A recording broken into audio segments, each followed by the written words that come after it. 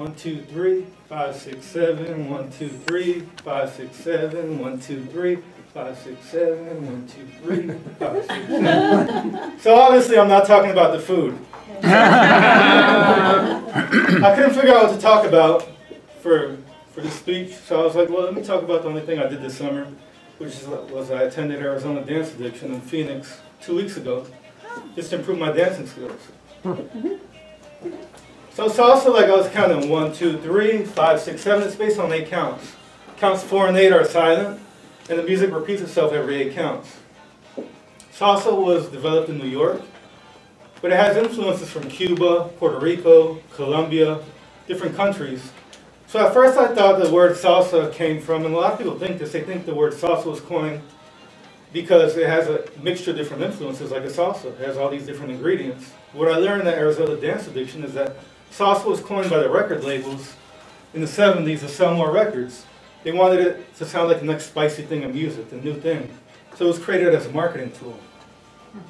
But how did salsa come about? So this song I'm playing is from Celia Cruz, very popular Cuban singer, also known as the Queen of Salsa, who died in 2003, won several Grammys. And the reason I'm playing this is because salsa traces a lot of its origins to Cuba. And how did it start? How did partner dancing come about? It was a revolutionary idea in the 18th century. It started in the Western European courts. And it started with something called contradanza. So if I could borrow Kyle. And partners would dance at arm's length. Men would dance behind their back. And you remember I said the 8 count? Well, this was the first dance that was a partner dance.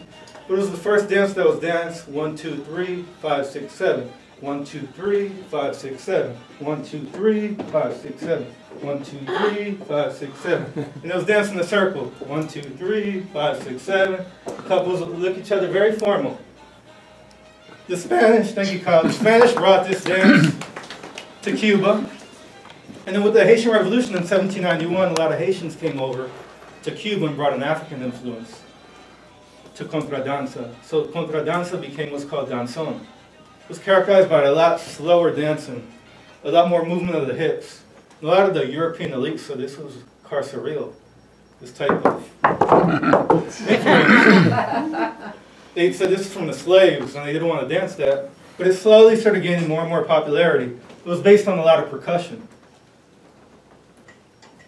So I'll play some percussion. So this came about in the 1870s, danzón. Then danzón eventually became what's called son. They had even more African influences, danced a lot slower, danced a lot more with the movement of the hips. And like I said, the elites, they didn't like this. They thought this was corrupt. But it was a new thing and it gained popularity.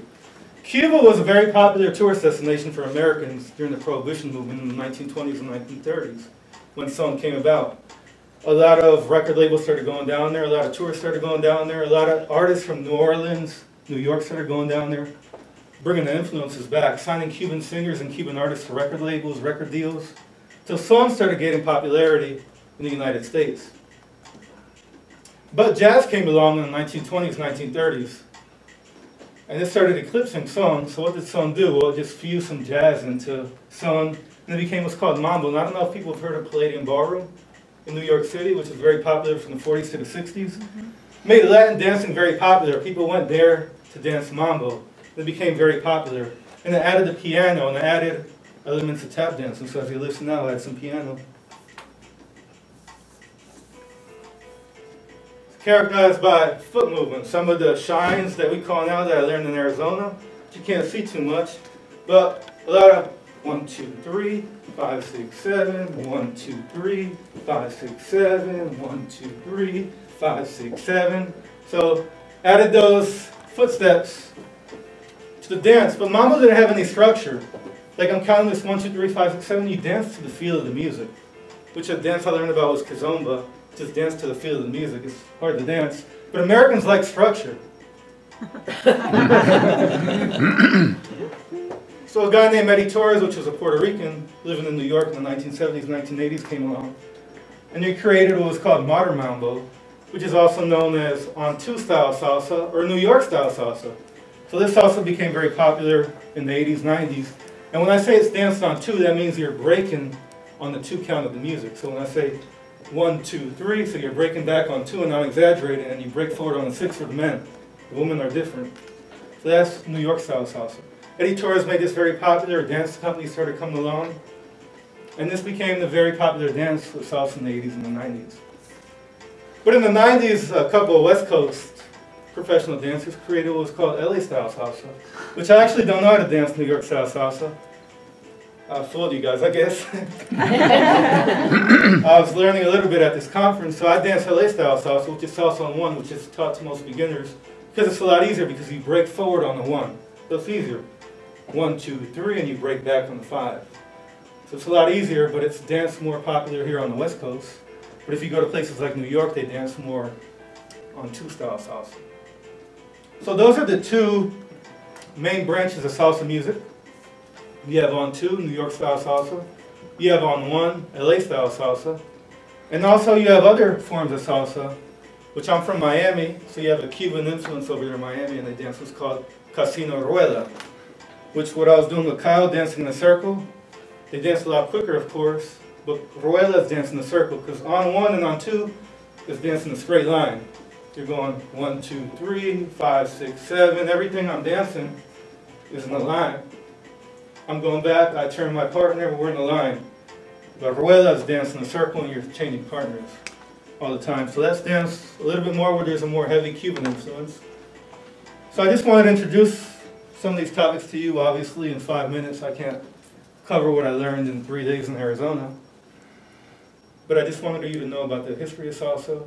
If you decide to go out to a club, the different styles of salsa, you'll find on 1 dancers, you'll find on 2 dancers. Cha-cha, which a lot of you may know about, came from mambo in the 40s and 50s, so it preceded salsa.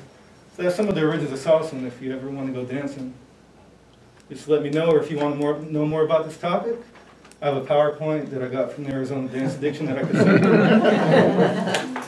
Thank you for your time. There was nothing about your speech that was a carcerel. Fantastic.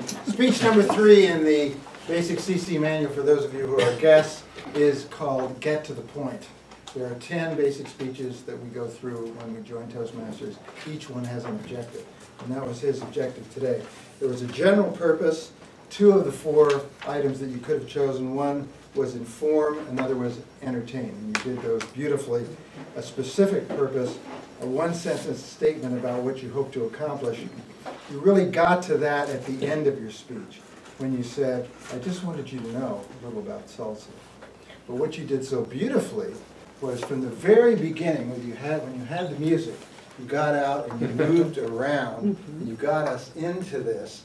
This is actually the focus of a later one of our projects, project number 5, where we use our body, but you already are doing that beautifully.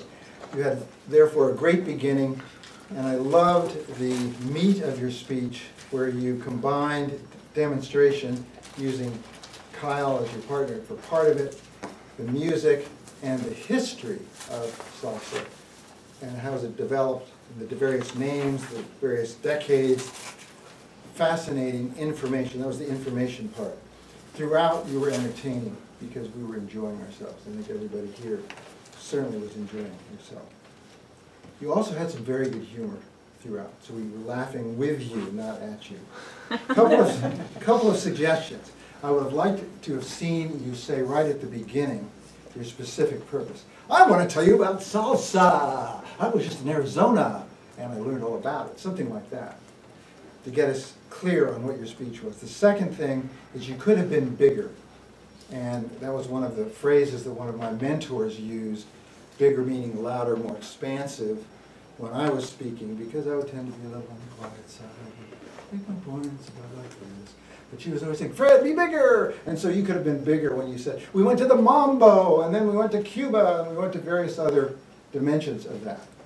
The third suggestion is there was an element of nervousness that I picked up, just because I was watching for it very carefully. It wasn't very obvious. I think the main reason was, in about a 5 to 7 minute speech, you tried to pack a huge amount of history into it.